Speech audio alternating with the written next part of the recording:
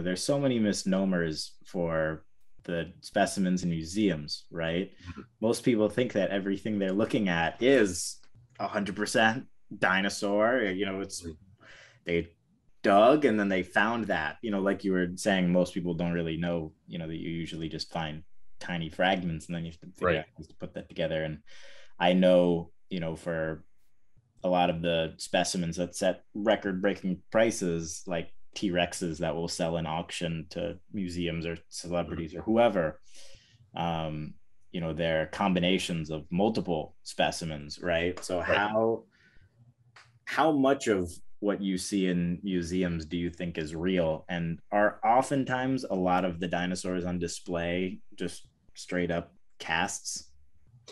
It would depend on the museum, but a lot of the times you are looking at a partial skeleton. So you're looking at real elements of the skeleton, real dinosaur bone, which are then completed with the cast. So we would call that a composite. It's a composite of real and plaster or polymer resin molds. And one example would be, this is a triceratops horn. So this is the nose horn.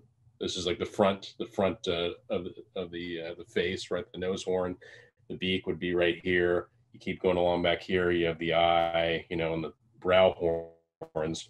So this is a real triceratops horn. The tip has some completed clay or some completed. We would call this more of a paleobond. Putty. It's like a resin putty. So it's two elements. It's a mixture of two putties. You roll them up, you mold it, and then they harden. They rock harden, and that's what you do to complete other side. So I mean, the most of this is complete, but let's say the tip is right. I mean, that's 1% of it, right? Right. And then this would need to have some sort of restoration if we don't find more at the site. So this is a femur. This is the end of a femur of a theropod. So that would be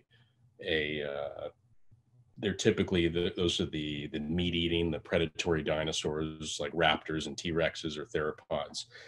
Some were omnivores too, like oviraptors could have been omnivores. So this could either belong to a juvenile T-Rex or a Anzu wiley, which is it's kind of like an oviraptor looking thing. I think it was when it was first discovered, it was deemed the hell chicken. So it's like this massive hell chicken. That's hilarious. Bird-like dinosaur. It would have been really kind of scary to encounter, but this is like the femur.